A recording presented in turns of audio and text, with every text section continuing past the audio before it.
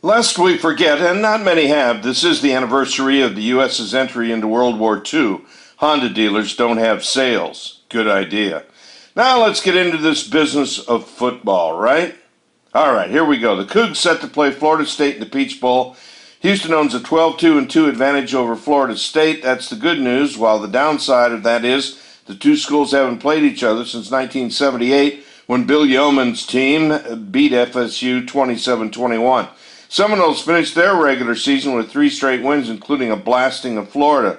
This game will not have U of H as a favorite. The big deal now is trying to figure out how many Houston fans will spend New Year's Day Eve or New Year's Eve Day in Atlanta. The 11 o'clock in the morning kickoff didn't do them any favors. The school sent me a long note on how important it was to buy tickets and lodging packages through the university. Really.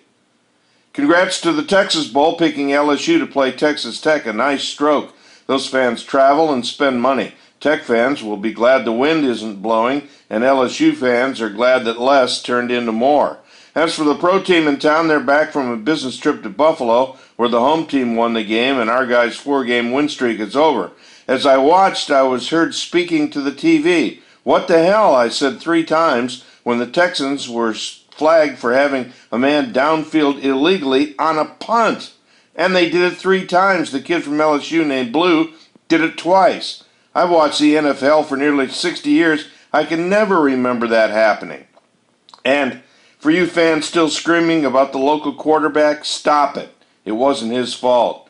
You need to come up with something better. I was so distraught at the end I got talked into buying a new leather couch, a very expensive couch. I got to think that wouldn't have happened if Houston had won. After all, I didn't buy any new furniture during the win streak. This is Craig Roberts, and you've been listening to the Daily Craig.